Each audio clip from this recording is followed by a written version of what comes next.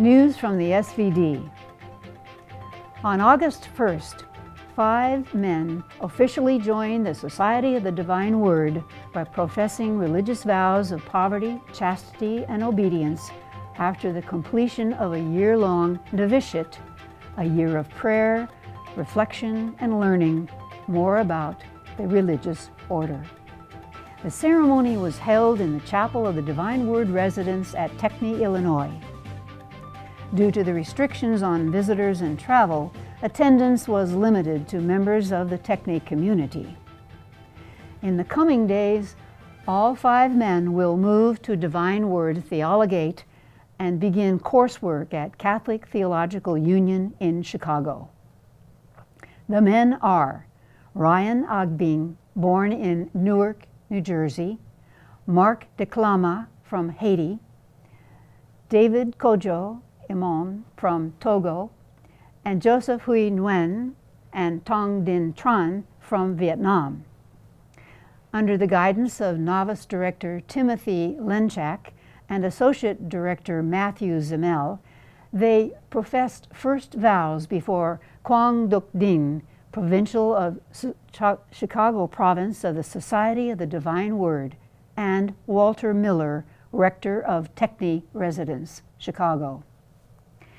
In another simple ceremony at the Divine Word Residence Chapel, 6 new novices began their year-long novitiate training, having successfully completed studies at Divine Word College in Epworth, Iowa. They are Joubert Felice, Visvel Joseph, Michelet Boncoeur, Tu Nguyen, Samuel Loyar, and Baruch Zinsu. 5 other members have received their first assignments from Father Superior General at the Generalate in Rome. After completing their training for priesthood and professing perpetual vows in October, they will be ordained in May 2021.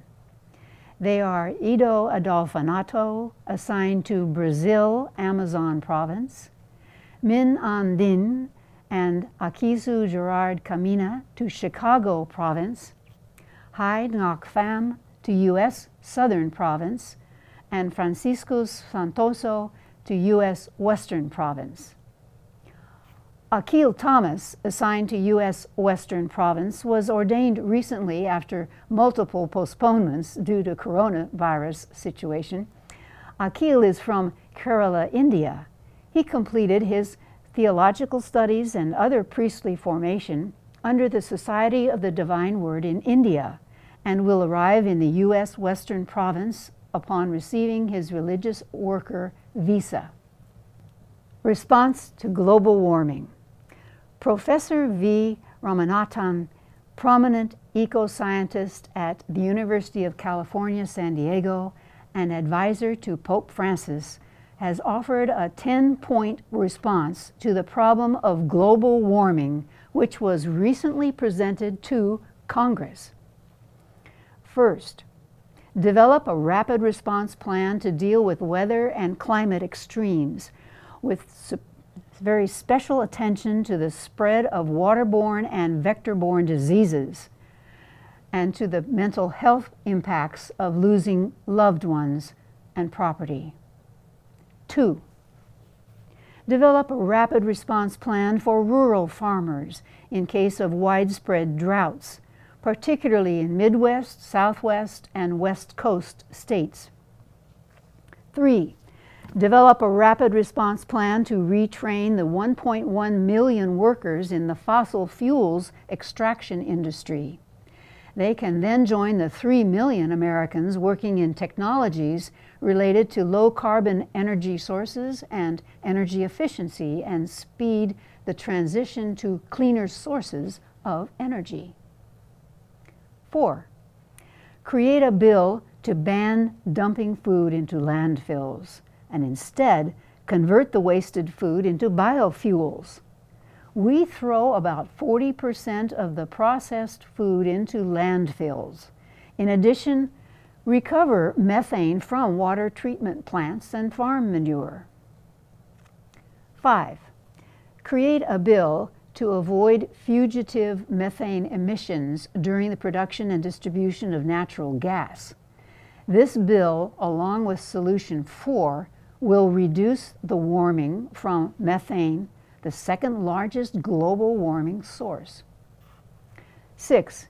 Create a bill to ensure all diesel vehicles are fitted with particulate filters to eliminate emissions of black carbon, the third largest source of warming. 7.